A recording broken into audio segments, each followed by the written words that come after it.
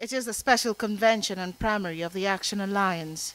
Here, gathered at this field in Abuja, are party escorts, delegates and members. The era of the devil I know is better than the angel I don't know is over. I urge Nigerians electorate to give us a chance and see the difference we shall bring into governance.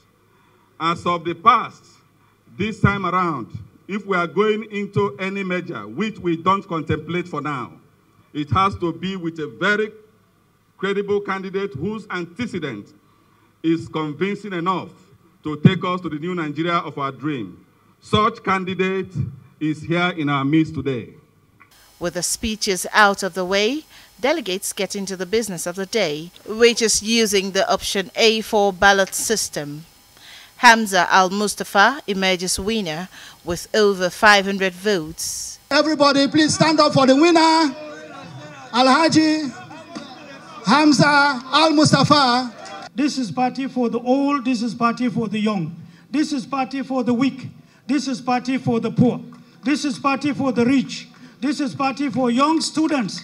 This is party for Nigerians who have lost hope and lost confidence. You realize in this platform, we have all it takes to be.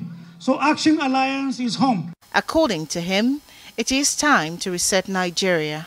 We will go into the arena spreading spirit of peace, of hope, and of synergy. This time around to capture Nigeria from them.